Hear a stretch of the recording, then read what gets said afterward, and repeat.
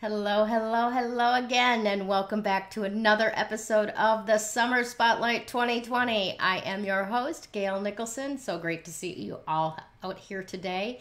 As always, please put something in the chat. Let us know you're here. Give us a like, give us a heart. And if you're on YouTube, please subscribe. We are building something amazing here, and we want you along for the ride. So today, I get to introduce you to a really amazing lady from the UK. She's actually in England proper.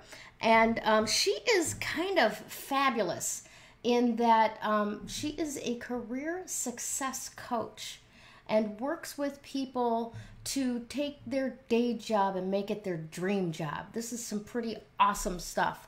So here she is, Miss Charlotte Crabtree, career success coach from charlottecrabtree.com. Thanks so much for being here today, Charlotte. How are you? Thank you so much for having me. It's wonderful to see you. I am doing good, thank you. How are you? Oh, I'm phenomenal. I am phenomenal. I got to go be with trees and bugs twice this week. And no, it's a good thing. I go out to the lake and there's no Wi-Fi. I get to do the stuff that I can't do with distractions. And, you know, I am just so grateful for living in such beauty. So, yeah.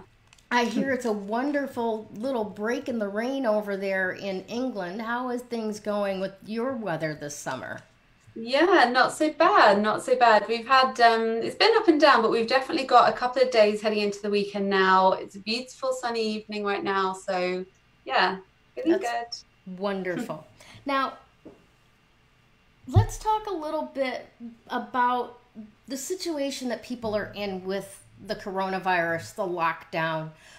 This show, in fact, began out of quarantine being called and Major League Sports being canceled to give a space to help guide people into what's possible if you don't have a day job to go back to, right? Mm-hmm. And some of us have been essential workers working all the way through, and some of us will be looking to find a new corporate position going forward. So where do you fit in all of that? You help all three types, don't you?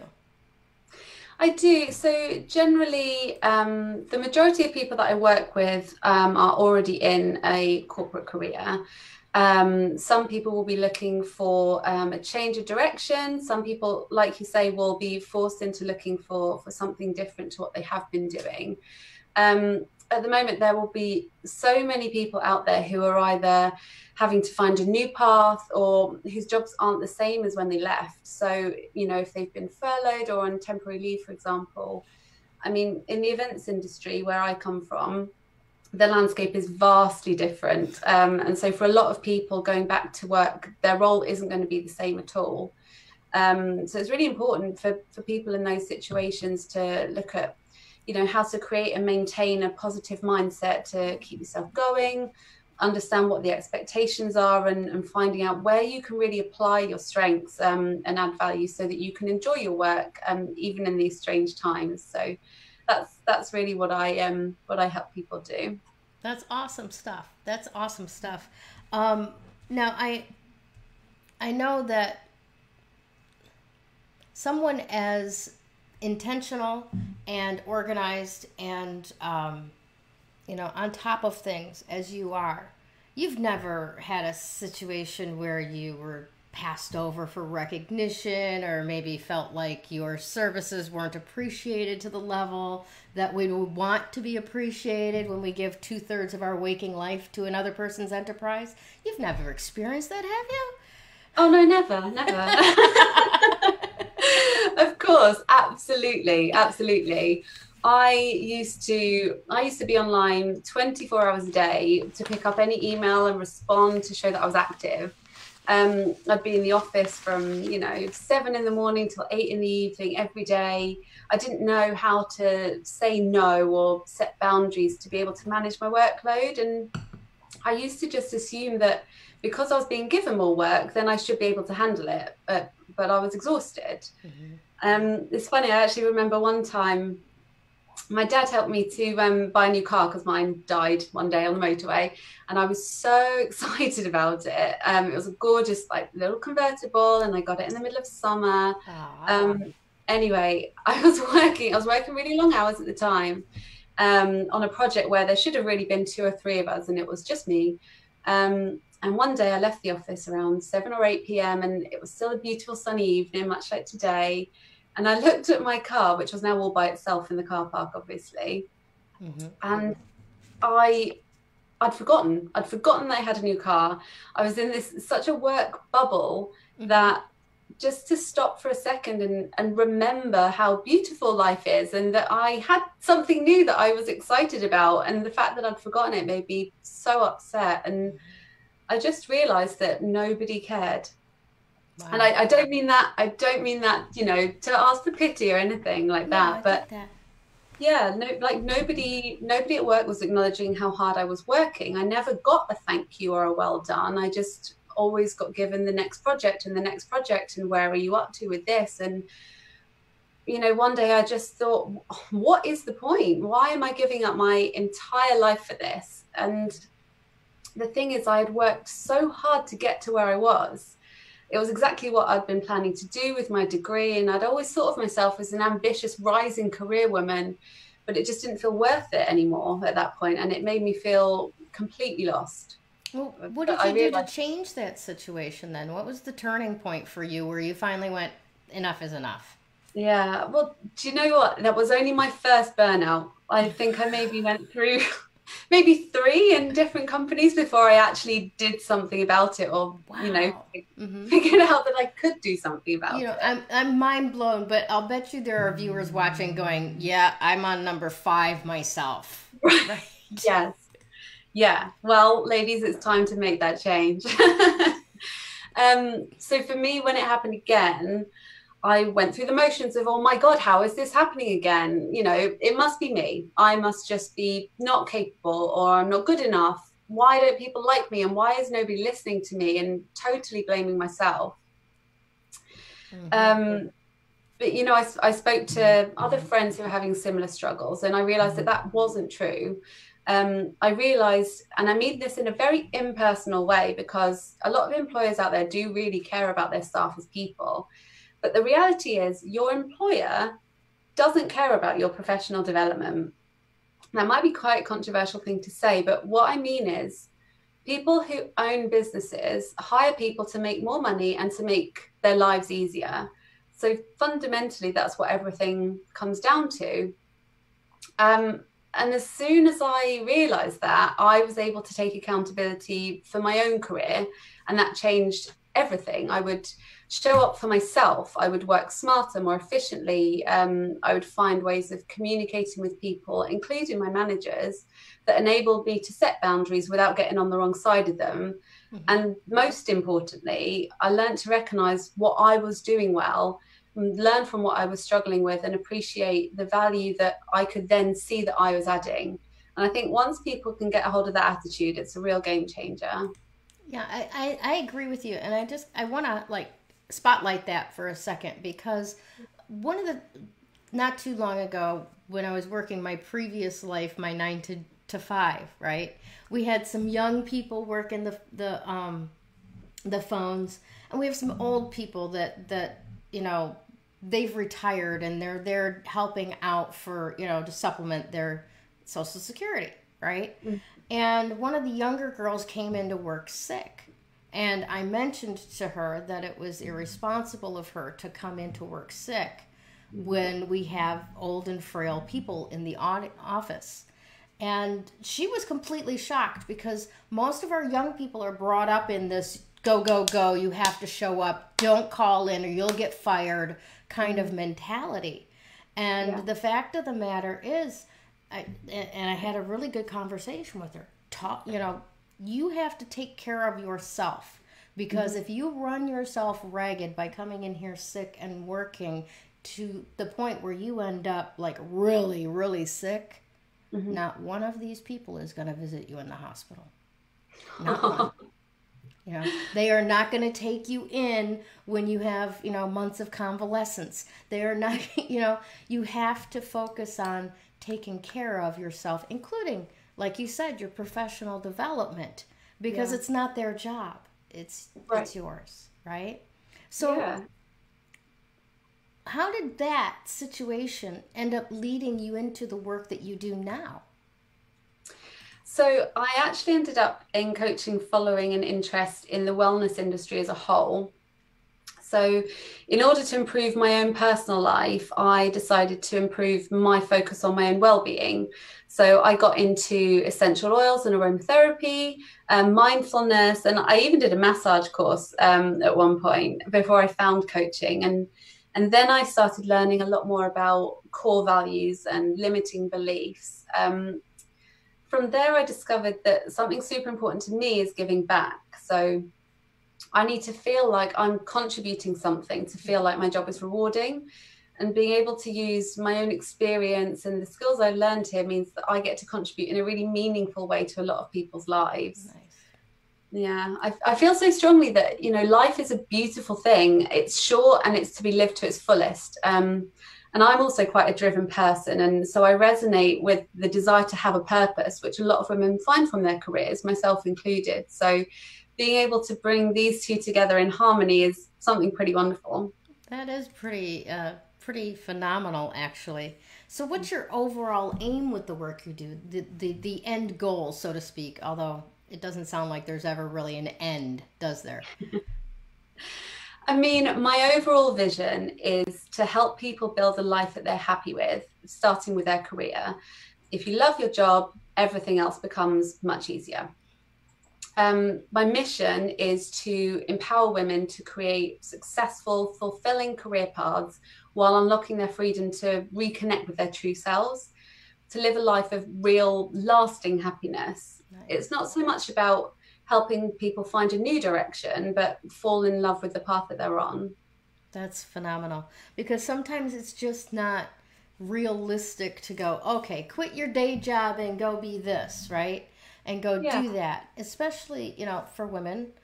Sometimes, in a marriage relationship or family relationship, our paycheck makes the difference between just skirting by and actually, like being able to give the kids soccer lessons or something. Right. Um, Mm-hmm.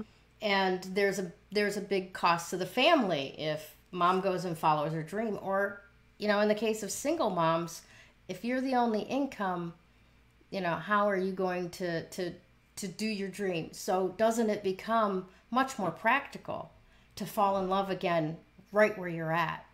Yeah, absolutely. And the other thing is that, a lot of people in these kinds of jobs have worked really hard to get where they want. They had an ambition and they had a dream in the first place. And, sometimes you get into that role and it's not what you thought, but maybe there's a way that you can figure out how to make that work for you. Agreed. Now, what are the values that you bring to this relationship between yourself and your clients? What can they expect from you? So personally, one of my biggest core values is freedom. So I love that I get to align my life with this while helping others to generate that feeling as well.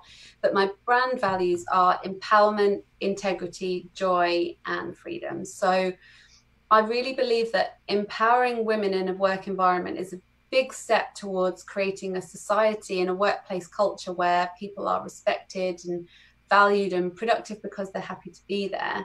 So when I work with my clients, the main result that they often find is that they feel more empowered. They take this accountability and they learn tools and strategies to create the job that they want.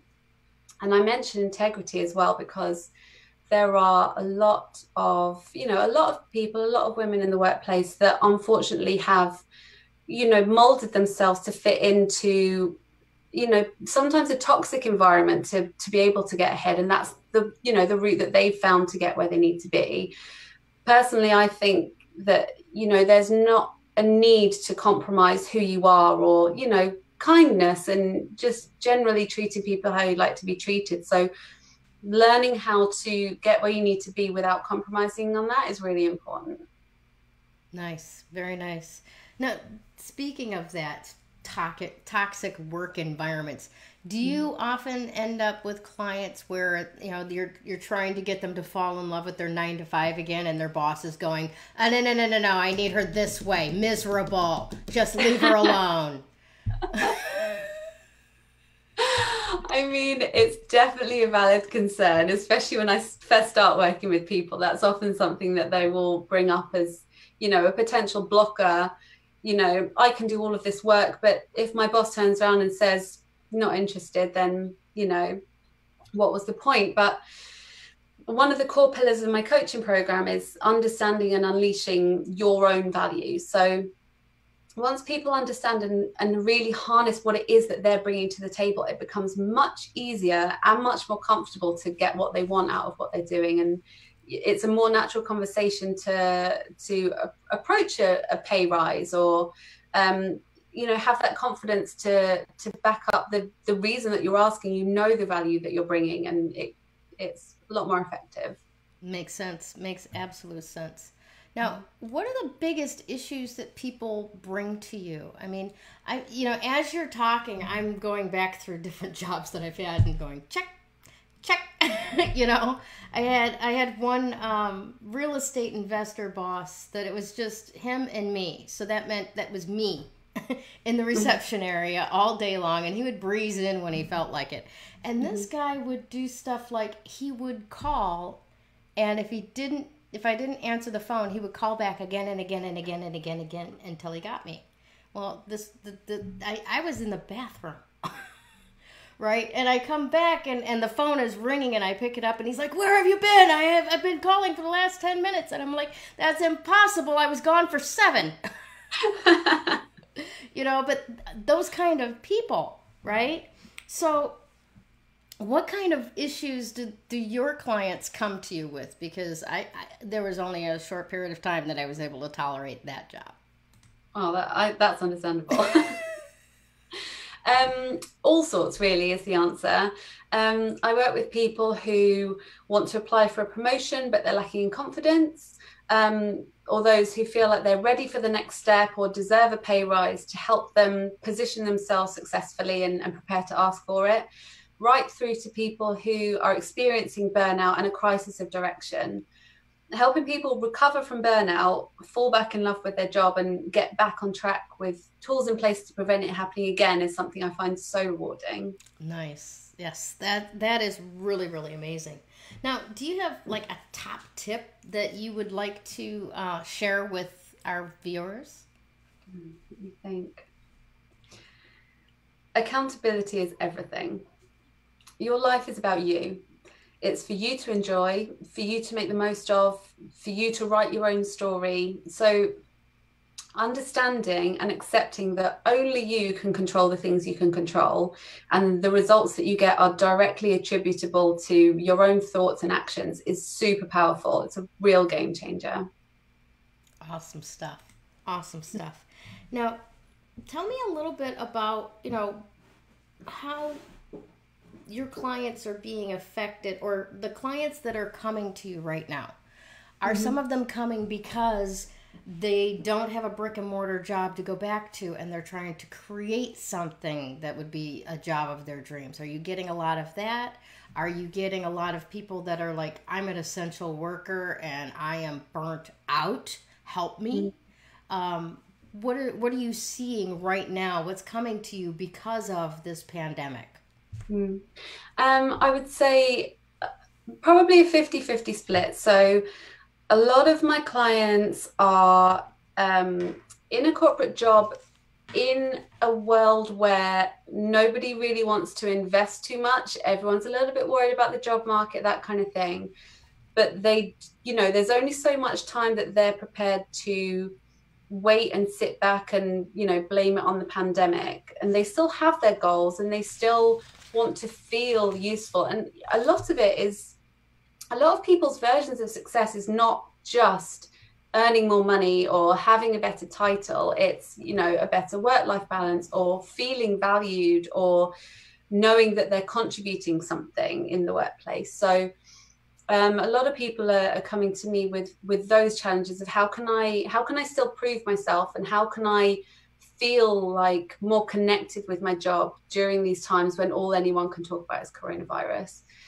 And then on the flip side, there are a lot of people, especially like in the events industry, who are furloughed at the moment, so they're on temporary leave and they're not sure whether they've got a job to go back to. Should they start looking?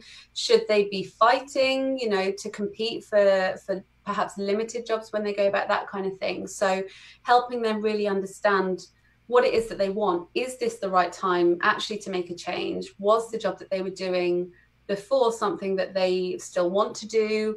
What's it going to look like when they go back, and how to adapt so that they're still feeling fulfilled and connected with their career. That's awesome. That's awesome. I give you kudos. There is that is not a field that I would really want to be in myself right now, because there is so much in our face that says limits. No, this won't work. All of that. And I give you a lot of props and kudos for keeping people focused on, but you got to be ready for when it happens. Because it will happen. There has never been a pandemic that has wiped us out. There has never been a pandemic that's lasted forever. We will survive this. We will survive this. Absolutely. And being adaptable will help, right? Absolutely. So tell us a little bit about this free guide that you're gifting to our viewers today. 3 mindset shifts to secure your next promotion. That sounds very interesting.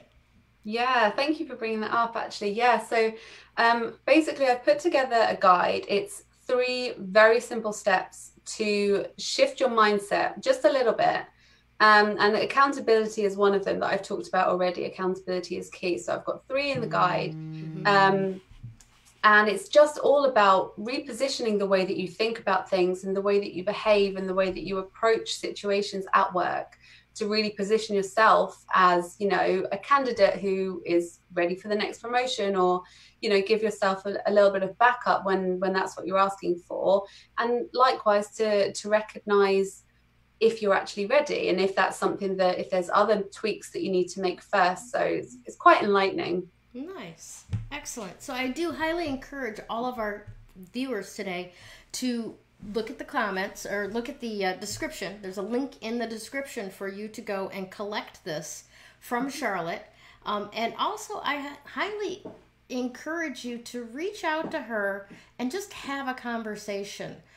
Something may come up and be revealed out of that conversation that may surprise you.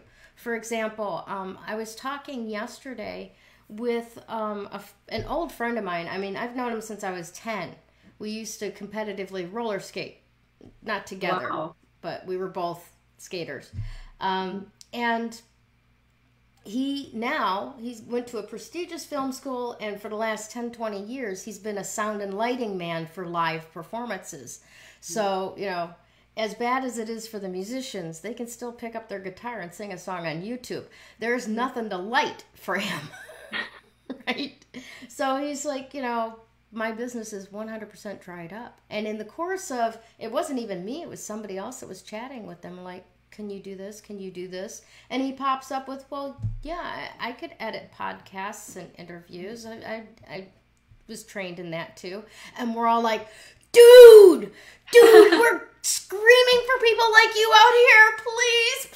Please consider it. And, he's probably over there going, but I want to light Friday night live band events. Well, guess what? That's not happening right now, and we need you over here. So, long story to get to the point. The point is, reach out to Charlotte just to have a conversation, because you don't know what might be revealed as a new possibility for you that will light you up and give you a whole new path to follow as you're navigating this pandemic recovery. Would you disagree, Charlotte? Absolutely not. That sounds spot on. And I do spend quite a significant amount of time each day in in the direct messages on Instagram and Facebook. So I'd encourage anyone, like you said, to reach out and connect with me. And yeah, I'd love to see how I can help. So I'm awesome. At Charlotte Crabtree Official on Facebook and Instagram. Excellent. I do want to ask you also, what are your thoughts about social media activity, especially if you are looking to show up on the radar at your work already or looking for a new corporate position?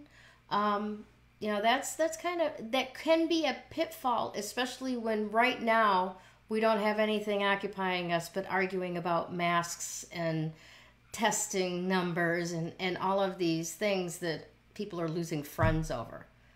Give us some guidance on what to be aware of in your own social media if you're looking to advance in your job or find a new job. I mean, I think this rolls back really to the value that I was talking about of integrity.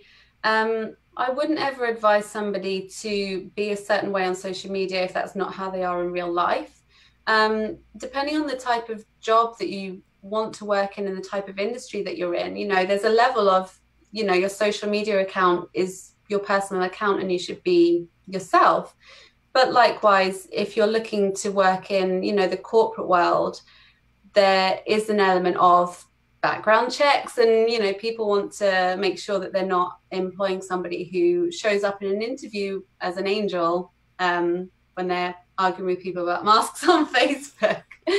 But yeah, I think if you hold yourself with integrity, one of my favorite things is actually the red face test. And I think if you make a decision about something you do, if somebody asked you about it and your face went red, you shouldn't have done it. And that's how I tend to live. I like that. I like that a lot. Very much. Awesome. All right. Now, do you have a couple of final thoughts or a final thought for our guests today? Yeah, absolutely. I think, these are very strange times. It's really important to keep a positive outlook, keep a positive mindset. There are tons and tons of online resources about mindset and very simple things you can do, to keep your spirits up and to change your outlook and things like that. In terms of career status and dreams and things like that, there's never not going to be a career for you. Your career and your life is what you make it. So think big, dream big, and then make it happen. Beautiful, beautiful advice. Thank you so much for what you're doing to help people make it through the chaos and confusion that's going on out there. And thank you for being my guest today, Charlotte. It was a pleasure. Oh, absolutely. Thank you so much for having me. Now, thanks so much, Facebook. It's been another great week. Have a fantastic I'm having a long weekend. You have a great weekend, and we'll talk to you again soon. Bye. When you open energy work, makes that recovery progress so much faster. That recovery is possible. You do not have to live as a victim until your last days. You have unbelievable strength, and I know that because you're still here. Do you want to create something completely unrecognizable with your life? I can show you how.